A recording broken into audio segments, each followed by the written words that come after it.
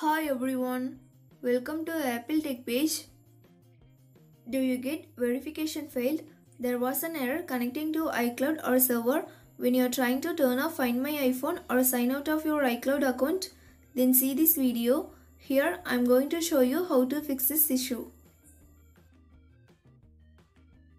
Solution 1 is turn on settings under cellular data. Make sure that you have turned on settings under cellular or mobile data. If it's turned off, you may get this error when you try to turn off Find My iPhone. To check that, go to Settings app. Next, tap on cellular or mobile data. Make sure that cellular data is turned on. Now scroll down the screen and turn on settings if it's turned off. If it's turned on already, then turn off and on it. Solution 2 is restart your iPhone. If you are using iPhone 10 and later models, then do the following steps.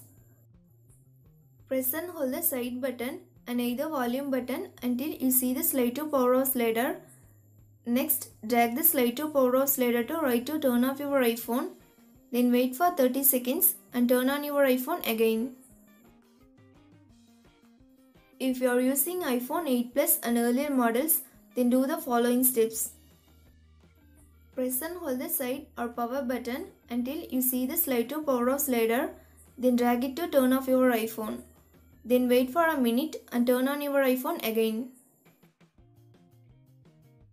Solution 3 is turn on airplane mode and turn off it. First, turn on airplane mode and lock your iPhone. Then wait for a minute and unlock your iPhone. Now turn off airplane mode. Then try to turn off Find My iPhone and log out of Apple ID. Solution 4 is reset network settings. Open Settings app. Next, find and tap on General. Now scroll down the screen to bottom and tap on Reset. Here, tap on Reset Network Settings. Next, you will be asked to enter your iPhone passcode. Again, tap on Reset Network Settings to confirm this process. Solution 5 is try a different Wi-Fi network. One of iPhone users said that he could turn off Find My iPhone on switch your Wi-Fi network. So try out this method. If it doesn't work, then use cellular data. Solution 6 is force restart your device. If you are using iPhone 8 and later models, then do the following steps. First, quickly press and release the volume up button. Next, quickly press and release the volume down button.